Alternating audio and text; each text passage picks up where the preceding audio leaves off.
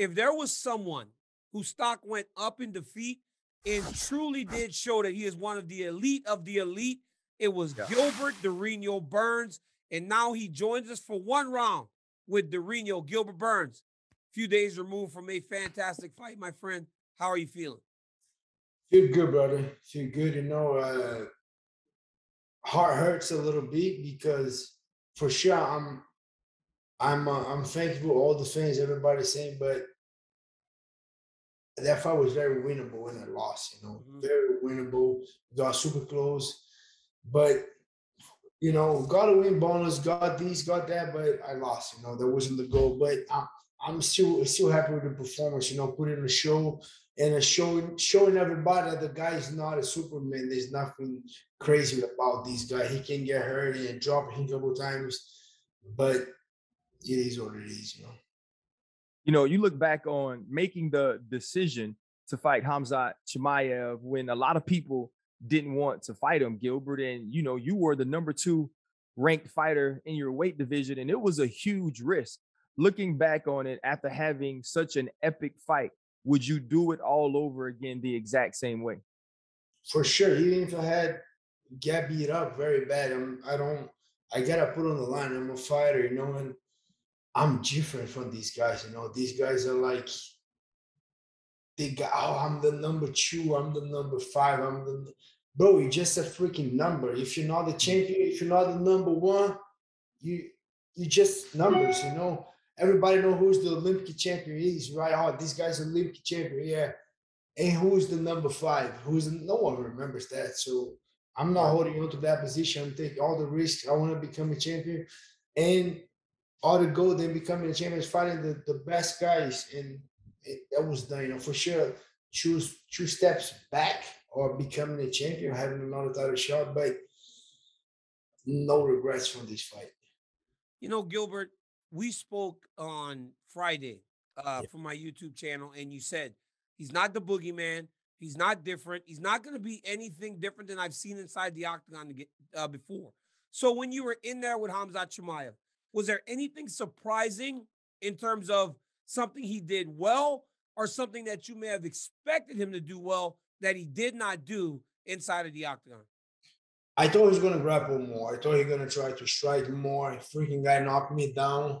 He got a good momentum on top. But, bro, I'm no white belt right here, bro. I'm going to keep it grappling. I'm going to keep it being offensive.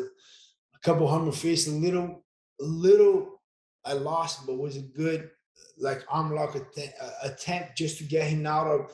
And then I back it up. And then I'm like, oh, you don't like that, right? And I hear a couple. I have a guy from Sweden at St. Forman, and he said, "No, the coach was screaming so loud, no more wrestling, no more wrestling." No, and no, bro, stop brawling, no more wrestling. And he saw the guy stop to wrestling. So nothing. I thought he's gonna wrestle and grapple a little bit more, and but he didn't. But other than that, like I said, the only regret that I have is to accept that fight on 3 rounds. I should get that fight in 5 rounds the way I asked, and I should fight a little bit more. But they send the contract with three rounds. They call Ali. I said, "Bro, I need 5 rounds," and we fought a little bit. They say no.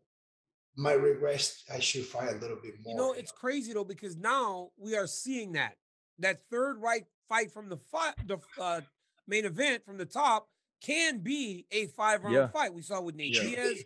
We saw with Nick Diaz when he fought. So it can be 5 rounds. And in the way that the fight was trending, it seemed as though, Ryan, maybe you agree, maybe you don't. If we go 2 more rounds, it seemed as though Durinho was the one that was building. Yeah, maybe not. I don't want to take nothing away from Khamzat. Nothing. The guy was a warrior. But bro, people will be more entertaining. We'll see who's gonna draw first. And the way I see DC, we're not done yet, bro. I'm not done with Khamzat. Khamzat is not with me. For sure, he's gonna fight Kobe next, but I'm not done with him. I'm gonna face this guy again. It don't matter when, don't matter who.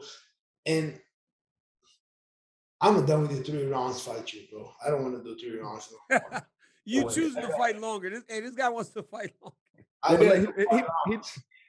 He looked like he could have fought all night, even though that fight was as violent and as brutal and as competitive of a fight that we had the entire night. You said after the fight, though, that you were going to look at the rankings and see how both of you guys ended up after this fight. And bringing you on, DC said you earned a ton of respect in a loss. I think you became more of a fan favorite. I think you have so many people that are behind you now. What is the next step for you? Because you keep saying you want to fight for championships. You want to fight the best. And you also just mentioned not being done with Khamzat Chimaev. What's the next step for you as you continue to try to take that journey to be the champion? I want a big fight next. I want a big fight next. I don't know when. I kind of understand if Hamza fights Kobe, if Kobe accepts the fight, just putting my name out there. If Kobe don't accept, I accept. And the other thing too, the whole top 5 is busy. This weekend, Luke is fighting Bilal Muhammad, number 5 and number 6. Mm-hmm. Number 2 now, Kobe is fighting Kamaru, and Hamza might fight Kobe. So no one in the top 5. I want a big fight. Maybe I know that name is always on the back of my head. It's freaking Nate Diaz. Still got one more fight in the UFC. I can put it on the contract that I'm not gonna shoot that guy. That we just gonna be on stand up. Maybe his brother Nick, I don't know. Maybe Masvidal. I know I give a little steps backwards to the title shot. Top 5 is all busy. I want a big fight, and I think the way you just put it on, I think I deserve a big fight right now. Mm-hmm. Given the opportunity to this guy, and put on a show that I did for sure, didn't get a win. But next, I want a big fight. I think I deserve a big fight right now. You went from 2 to 4, which isn't that much of a drop. One more win, and you're right back in line with where you want to be. But over the course of the week, we saw you two have interactions, and the interactions became more and more tense as the week went on. You say that you're not done with Khamzat. Does that have anything to do with the face-to-face where he called you small? Did it seem like you guys were going to get after each other at the weigh-ins? Did it become a little bit more personal to Gilbert Burns as the fight got a little closer? I tried to don't let it get personal, but it did get personal. And then even he's saying, "Oh, his kids talk to me." My kids never talk to him, bro. Never. Really? And, because that was one of the things, right? He was like, it was hard for him because talking to your kids, he wants to fight a killer like himself when he had that feeling for your family after speaking to your children. He fought a killer, bro, and I'm a killer, but he never talked to my kids. And in little things, he twisted, like, oh, he's a mall. Yeah, he said he wanna show me your power. I freaking show my power, brother. You were you're in your hands there. You're doing the push-ups in the middle of the fight. So right, I lost. Okay, I lost. But you did a push-up in the middle of the fight a couple of times. And your coach, like, begging you to don't wrestle, so I think it proved a point, and I think we're not done, bro. He said so many things. I said my only regret is that fight was in the 5 rounds. I don't want to take nothing away from him. I think I did a good job. I think I landed powerful shots. The stats say one thing, the judge say another thing. I don't want to put that. So, Gil, you think you won the fight? Yeah. You think you won the fight? I think we're super close. It's hard. I'm not a judge. It's hard to me to say that I win. I don't want, I don't want to take nothing away from this guy. But if I were super close, we needed like 3, maybe 5 more rounds to decide that, to see who really won that fight. What makes it so hard for you, Gilbert, to accept this loss? Is it that you just feel like you're a better fighter than Khamzat Chimaev? You just feel like you ran out of time in the 3 rounds? Why is it so hard? Why do you just keep saying, I regret losing this fight, when everybody feels like you fought so well, you fought so great, and you truly kept yourself at the top of the championship contenders?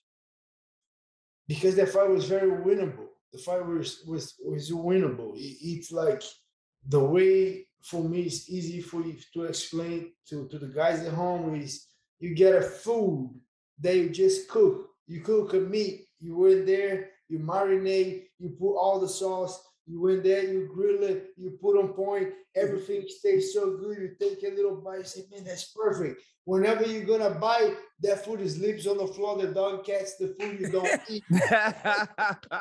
That's my feeling, bro. I did everything. I put such a hard work. Bro, I have a psychologist, I have a nutritionist, I have my PT, I have a higher coach, a higher training partners. I put so much work to this fight, and the fight was very winnable. And I lose, and I'm I mean, I'm very thankful to the UFC, to the fans, to the support that people giving me. But the fight was very winnable, and I didn't win. It didn't do enough. So the way I see, I'm not done with Hamza. The opportunity that I give to him, I want the opportunity back. Now that you passed me in the ranks, that you're there, I'm gonna look to another shot at you whenever, I don't know, if you fight Kobe or if you fight Kamaru. I want to see this guy again, and we're not done. We got to finish it. I'm not done with Hamza. Last question, Gil, before I let you go. You fought Kamaru Usman. Mm-hmm. Khamzat Chimaev was that hot young prospect that everybody was talking about. Usman may be in trouble. This is the guy. After sharing the octagon with him, what does the fight look like between him and Usman? Like, with your opinion, him and Usman, what do you think a fight between them two look like? And do you feel, after being in there 15 minutes with them, that he presents as many challenges as the world may have thought that he would to the champion, Kamaru Usman? The way I see, right? I heard both guys, but one guy finished me. Yeah. And that guy's Kamaru. And the guy has a freaking very high IQ as a fighter. That's what it gives to the guy. For sure, the heart, the abilities, we kind of right there, top 1, 2, we all there. We have a great abilities. We have a great heart, mentality. But the IQ is the difference, I think. I think Kamaru right now has a different IQ, different experience, being under pressure so many times with the big fights. I think right now Kamaru beats Khamzat Chimaev. The way I see, I might be wrong. We shall see. But with my opinion, being there with both guys, I did 3 rounds with both guys. One guy finished, the other don't. That's the why I see Kamaru still the best pound for pound right now in the champion of this division. Because of his IQ. Yeah. Well, thank you so much for joining us, man. And thank you so much for your efforts inside that octagon last weekend, bro. You have nothing to hang your head about. I know as fighters, it's tough to move forward. But trust me, with the momentum that you took from last weekend, moving forward will be much easier for you than it may have been in the past. So congratulations again. And thank you again for joining us, Gilbert. Man, thank you, brother. Great fight, man. Really appreciate you joining us. For sure. Thank you, guys. Thank you, the fans. And I move forward, but I will see these guys soon. Thanks for watching ESPN on YouTube. For live streaming, sports, and premium content, subscribe to ESPN+.